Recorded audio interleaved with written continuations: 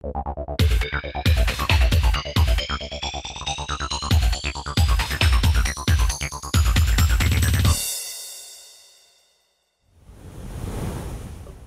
going to be working, I have 5 problems again, and that's what we usually do. We work 5 problems every single week.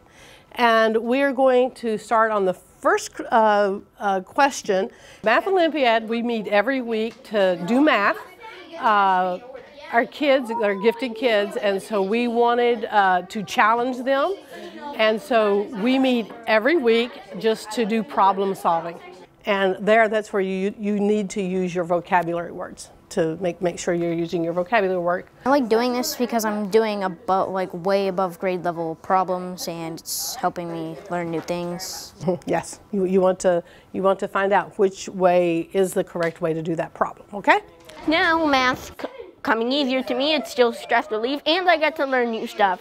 And so it just kind of comes together as one of my favorite subjects. And so when I get the opportunity to do more math, I do more math.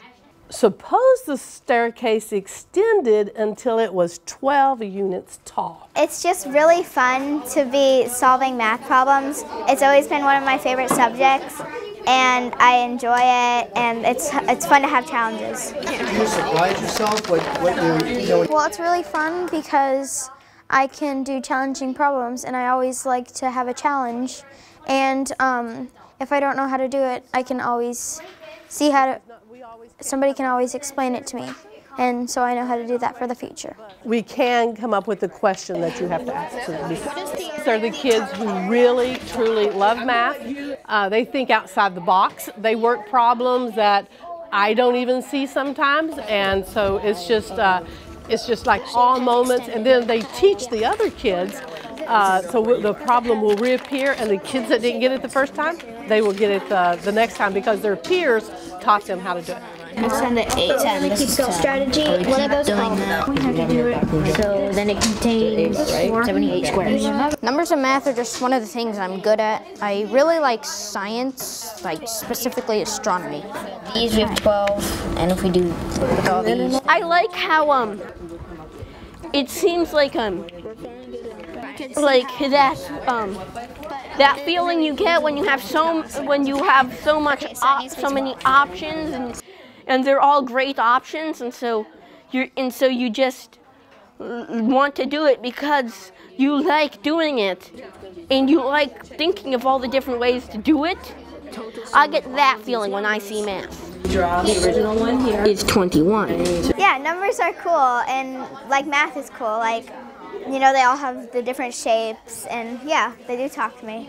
This one here is to check your work. Well, it's really exciting to me because you get to figure out cool problems, and you get to have a challenge. I mean, I love math. But I think some of these kids even have a more passion for math than I do. And then it's just always so neat to see that light bulb come on, where another student will get it. You know, one will just be like, oh, I'm doing it this way, and then another kid just comes along and they see it.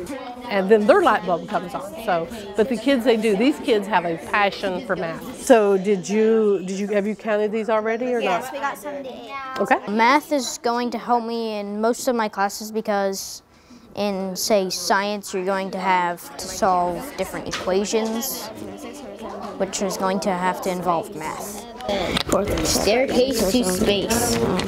Unit squared. For the longest time, I was considering becoming a mathematician, although just recently I discovered coding, and I found I really like coding, so I might try and, I'm not sure. I know I want to be a mathematician, I also want to be a coder. I'm trying to think of a way where I could get the best of both worlds, you get what I'm saying? And that's one pattern I haven't analyzed just yet. For lack of a better word. Okay. Can you count that? So then what did it end up? I've been doing math for a long time, and I really enjoy it. Sometimes I do math randomly at home, and yeah. All the way to 70. And 70? 70. 8. Okay. It makes me feel smart because I know how to do something that would be really challenging and that maybe 6th graders couldn't even do. This is another 12. Another 12. How many of those numbers added up to 12? You add the first two and you add the second two. The value from adding these two is going to be the same as the value from adding these two. So draw your quadrant out there and then talk with your partner, and you can work with your partner to come up with the answer.